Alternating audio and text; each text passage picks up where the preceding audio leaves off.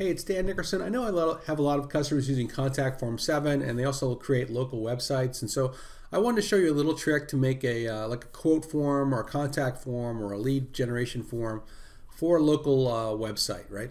So right here, I'm using the top banner widget. I'm using a section shortcode. There's 2 columns, 2/3 and 1/3 to get this particular look. This form is actually in 2 columns as well. It is responsive. I didn't fully check it all. It's like you can see it's small. They're responsive. I'm going to click on Pixel 2. So there's a Pixel 2. This is a Galaxy S5. On the iPad, it's a little bit crushed on the this iPad look. On iPad Pro, it's a little bit better. So it depends on the iPad, depending on how you set it up. But long story short, it's basically responsive enough, so it will work and function and easy for people to fill out. So this is what I did. So I went into Contact Form 7 and I created some custom code. And I'm making a post right now and I'm sharing all this custom code with you. So that link will be underneath the video.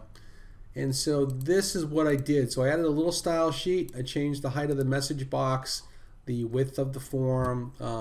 If you're familiar with what I'm doing, this is advanced, of course, but you can see how to change it. So this says get a quote. So you could change the get a quote here. You could change the submit message here. I did not set up an email, but you have this code in the form, so you can just copy and drop it right into Contact Form 7. And then they'll give you a shortcode link, and you'd copy that shortcode link.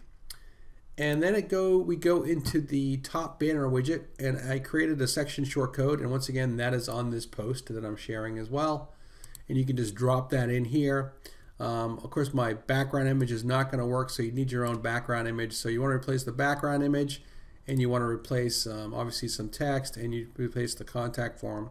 And then I use visibility to show if page is front page, and that's it. Once you do that, you basically create this look. So I can go in here, just a quick example, if I go in and change this to, local real estate business, right? You'll see it's going to change live on the site. Just click on business, boom, boom, boom, reload. Now it says local real estate business. And so once again, this is just a quick little demo. I'll show you how to do that. I've been messing around with some local designs and adding a little Google map and stuff. Still playing around, but this is just a simple tutorial using Contact Form 7 to create a LeadGen page using Socrates and Contact Form 7. So hope the video was helpful. Thanks.